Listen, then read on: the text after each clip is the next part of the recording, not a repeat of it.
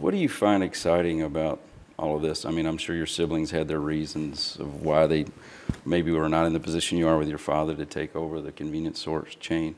What do you find exciting about it and the growth that you've had? It seems to be, some could say progressive, some could say conservative. I mean, I think it all is in the eye of the beholder. And they're really nice stores in great locations. I mean, what do you find exciting about all of it? Yeah, personally for me, every day is different. We operate a business that goes 24 hours a day, that is in every type of neighborhood, that is urban, that is suburban. We always have new products. The industry is always changing and challenging you. We're going to be busy thinking about it forever. This might be a good time to bring this up because I think some of the viewers will be thinking it. You know, we're at the very early stages of the electronic car, these hybrids, and of course there's this theory that millennials coming up maybe aren't buying cars as much.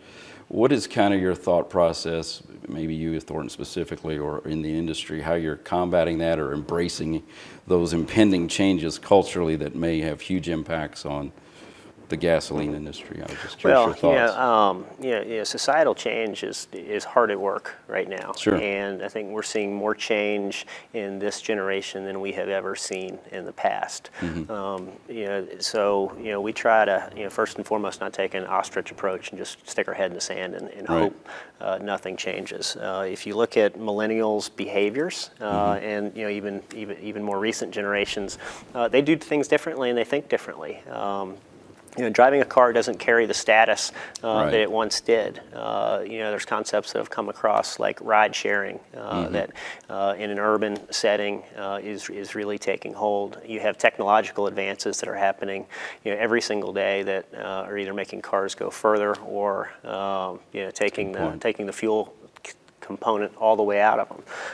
At Thornton's, we believe in being flexible. So, whatever platform ultimately comes out with regard to the car itself, we're going to work hard to provide a solution to that. And with regard to consumer trends, we're going to try and be in front of that. Okay.